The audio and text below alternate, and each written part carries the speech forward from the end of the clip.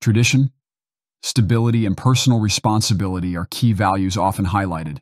After 9 years, this NDP Liberal government is not worth the hunger and homelessness that it's causing so many Canadians across this country. Many Canadians just simply look forward to a small summer vacation, a road trip perhaps. It's normally a time where they can go and camp in the mountains or go to a national park or visit loved ones. But this year, many Canadians can't afford this simple delight because this government has made life too expensive.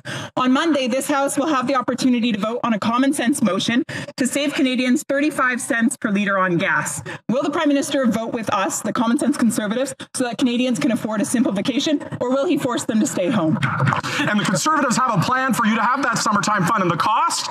Give up the future of the planet, right? Don't worry, kids, about climate change. Don't worry about taking action on the planet.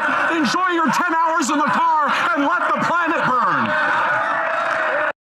Rachel Thomas's speech embodies these principles by addressing the financial challenges facing Canadians and advocating for practical, immediate solutions to alleviate their burdens.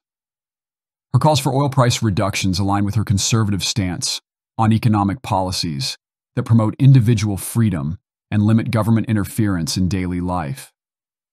She criticizes the government's environmental policies as disconnected from citizens' immediate needs and champions more practical approaches over ideological commitments. The exchange between Rachel Thomas and Mark Holland reflects the classic conflict between immediate needs and long-term planning. Thomas taps into the frustration and anxiety of Canadians struggling with economic hardships, offering tangible, immediate solutions to their problems, which can bring relief to those under financial stress.